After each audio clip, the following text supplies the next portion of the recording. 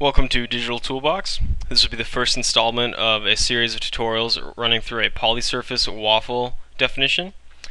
So you can see here we have two spheres that have been unioned together, and we've created a waffle on top of them.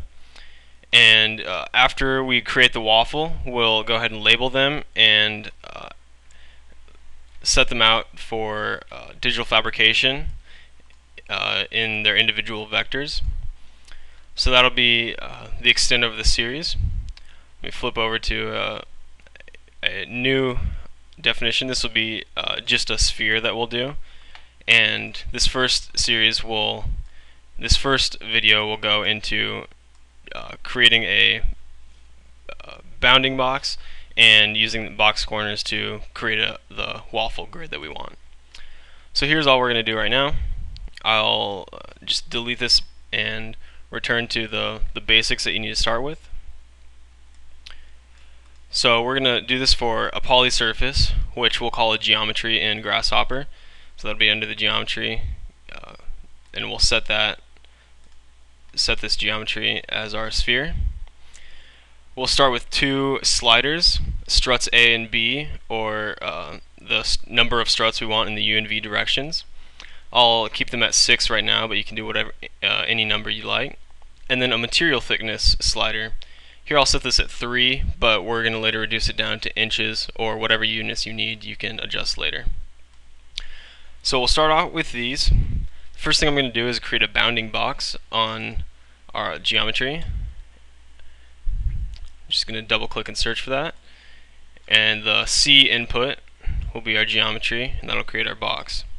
Next up is the box corners, and this is really the button that does the entire waffle for us. Box corners has all these outputs for each of these different corners you can see highlighted. I'm going to unpreview the bounding box, and now we're going to create a bunch of lines. So I'll just get a 2-point line and copy it 4 times.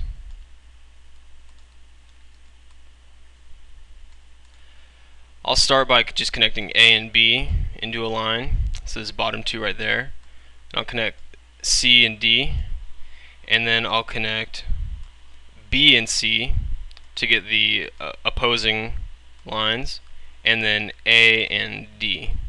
So that'll give us that bottom perimeter. So from there, we're going to divide those curves into the number of waffles that we need. So that's the divide curve button.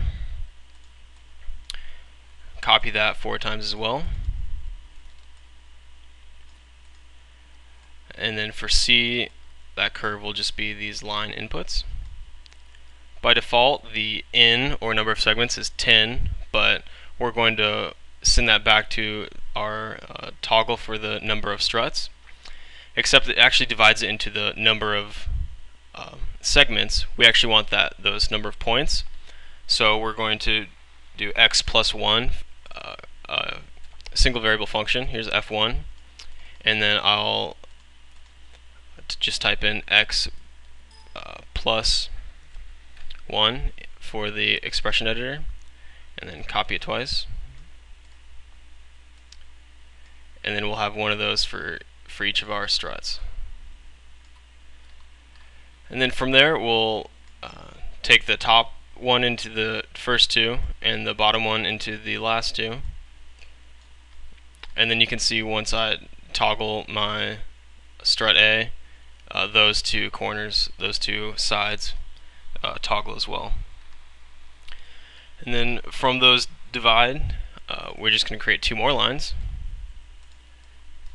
And this will draw lines from one side to the other side. And it should be in an orthogonal grid. So you can see these from left to right are behaving correctly, except the first 2, the first set is crossing in the middle right there.